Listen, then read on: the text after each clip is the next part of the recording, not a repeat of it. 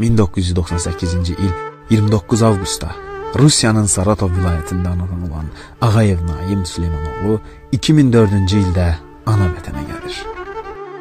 Elə həmin il sentyabrın 1-də Agcabədinin Muğanlı kəndində Sarvan Quliyev adına tam orta məktəbə daxil olur.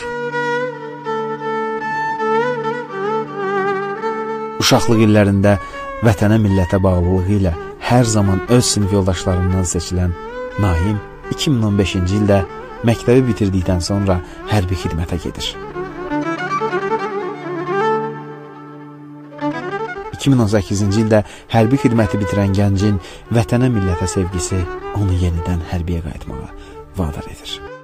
Beləliklə o 2020-ci il 7 iyun tarixində könüllü olaraq xidmət etmək üçün ordu sıralarına yola düşür. Türk dünyasının qürur mənbəyi olan idmançı Naim Süleymanoğlu'nun adını daşıyan igidimiz həmişə deyərdi ki, ilk sevgim anam və ana vətənimdir. Döyüşlər zamanı anasına zəng edən Naim elə telefondaca anasına deyir ki, söz verirəm ki, sənin ad gününə nə olur olsun özümü çatdıracam. Üstünə düşən vəzifənin öhdəsindən mərdliklə gələn igidimiz sözünün də üstündə durur və anasının doğum gününə özünü yetirir. Şəhidlik zirvəsinə ucalaraq. Ana, mən şəhid oldum, yerim gözəldir, təki ağlama. Canım, canım sevgilim, bağışla məni, səni tək koydum. Vətən sağ olsun, İlahi əskərlərimizi qoru. Vətən sağ olsun.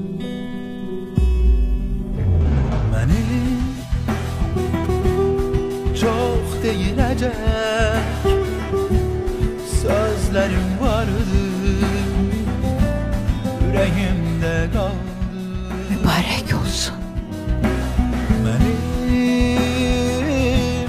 bir vətənim var, Azərbaycanım, doğma diyarım. Ana,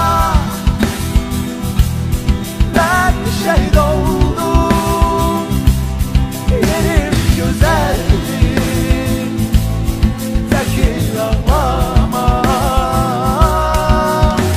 Canım, Ağlama. canım sevgilim, bağışla məni, səni tək koydum. Ana, Bismillahirrahmanirrahim. Şəhid Naim qardaşımızın xatirəsinə yazılan şeir. Ey əziz qardaşım, şəhid qardaşım, xatırlar gözümdə səni göz yaşım. Ayrılıq acısı yandırır məni, gözlərim hər yerdə axtarır səni. Getdiyin yoluna canımız fəda, tökülən qanına qanımız fəda. Ana, ad günündə gələcəm dedin, mübarək üzünə güləcəm dedin. Ürəklər o şad gün kədərlə doldu, cənazən anana hədiyyə oldu. vətən sağ olsun. Qanınla yol açdın cənnətə nəyim, qovuşdun ilahi rəhmətə nəyim. Allah ruhun şad eləsin. Vətən sağ olsun, İlahi əskərlərimizi qoru.